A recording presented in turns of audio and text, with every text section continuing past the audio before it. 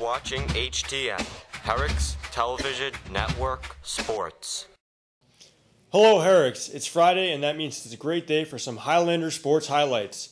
Let's start off with something new this week and swing our way into boys badminton.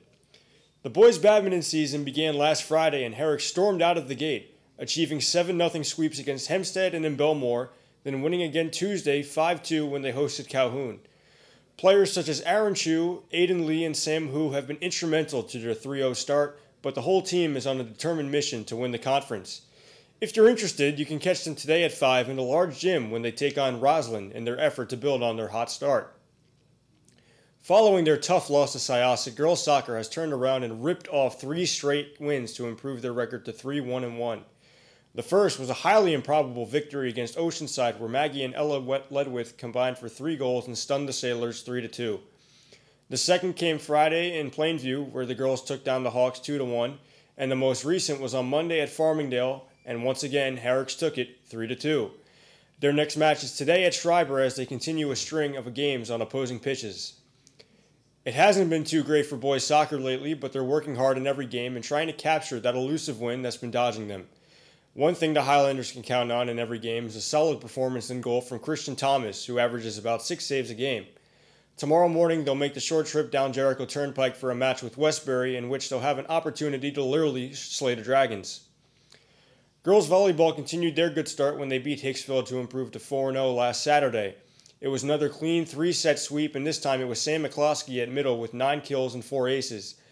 Aaron Sinkovich also provided a crazy 28 assists and 4 aces of her own. Their next game is Wednesday when they visit Schreiber, so hopefully there'll be more good news to report about them next Friday. Similarly, boys volleyball has turned out 5 straight wins and have gotten perfect 3-0 scores in their last 4.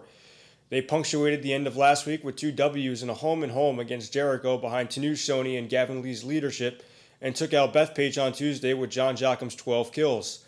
Also to note is Evan Leal's right arm of doom, which is still second in Nassau with 119 kills. Herricks takes on Wantagh tomorrow morning in their gym to try and make it 6 in a row. Last, but definitely not least, are the Sultans of Saturdays, Highlander football. Last week, the Highlanders suffered a 28-6 loss at Calhoun and dropped to 0-2, and unfortunately, there wasn't much to write home about, barring a touchdown from Bobby Szymanski. The good news is that it's a new week and they finally get to play on the turf in front of home fans.